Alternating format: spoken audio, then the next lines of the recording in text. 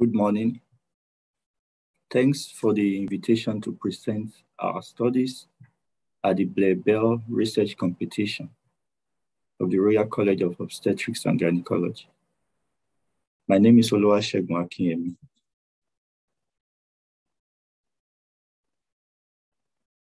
We have 3 presentations entitled Social Determinant of Health and Pregnancy Outcomes, Impact of Pre-Pregnancy Obesity on Pregnancy Outcomes, and Impact of Paternal Race and Education Status on Pre-Pregnancy Outcomes among paternity acknowledged births in the United States.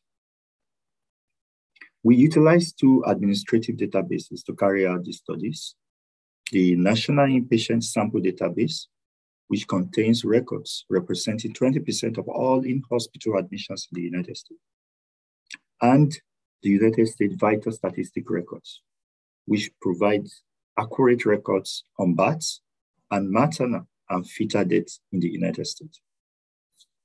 A major strength of these databases is the large sample size, which increase the power of our study and its ability to detect differences where these differences exist. However, a limitation is the fact that they are often limited by missing data and coding errors. In our first study, we examined about 13 million deliveries and explored the association between maternal race and insurance types and how these interactions affect pregnancy outcomes. Our outcome measures include 3 neonatal outcomes, which are the 5-minute Apgar score, neonatal unit admissions, and neonates that receives more than 6 hours of assisted ventilation following deliveries. The maternal outcome includes mothers requiring blood transfusions and intensive care unit admissions.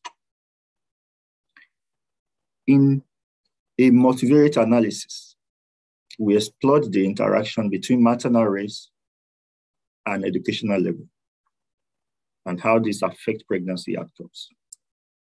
The reference were white women whose highest education level was high school. These women have the worst outcomes when compared to those women who has private insurance or are uninsured.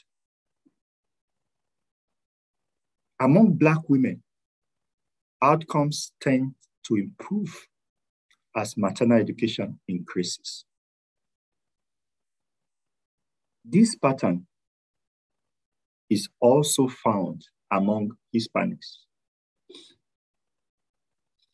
In the interaction between maternal race and insurance type, white women on public insurance were the reference group. Among white women, private insurance confers the best outcomes, while uninsured white women have a worse outcome when compared to the reference group. This pattern is repeated among Black women, with private insurance having the best outcomes, while the uninsured Black women tends to have the highest odds of adverse pregnancy outcomes. In conclusion, strategies to improve women's health should include policies that will take into consideration the role of maternal education and access to insurance, as these are important drivers of adverse pregnancy outcomes. In the second study, we explored the association between pre-pregnancy obesity and adverse pregnancy outcomes. To achieve this, we matched 48,124 women with pre-pregnancy obesity and 144,372 matched controls with normal body mass index. They were matched for maternal age, chronic hypertension, pre-diabetes, thyroid dysfunction, previous cesarean section, race, insurance type, hospital locations, and regions of the country.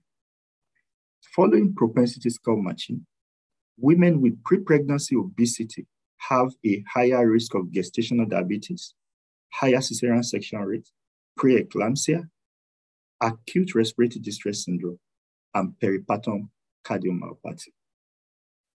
Following this, we concluded that pre-pregnancy obesity remains an independent predictor of adverse pregnancy outcomes.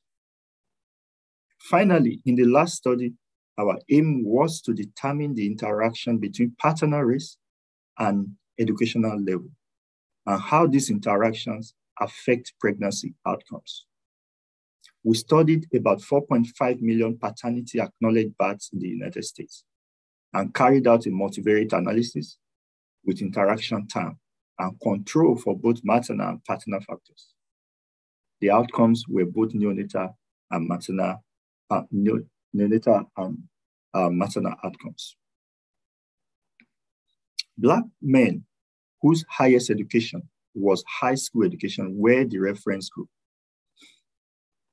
And the most striking findings include an increasing maternal breastfeeding uptake as paternal education increases, and an increasing maternal cesarean section rate as paternal education level also increases. These findings were seen across the different race or ethnicities. In conclusion, the association between paternal race and educational status on pregnancy outcomes highlights the importance of including paternal parameters in algorithms designed to improve pregnancy outcomes. And finally, with minority women having the highest rate of obesity in the United States, the three studies highlights the important role of race, ethnicity, and social determinant of health, such as educational status and access to insurance, and how this affect pregnancy outcomes in the United States. Thank you. I'll be happy to answer your questions.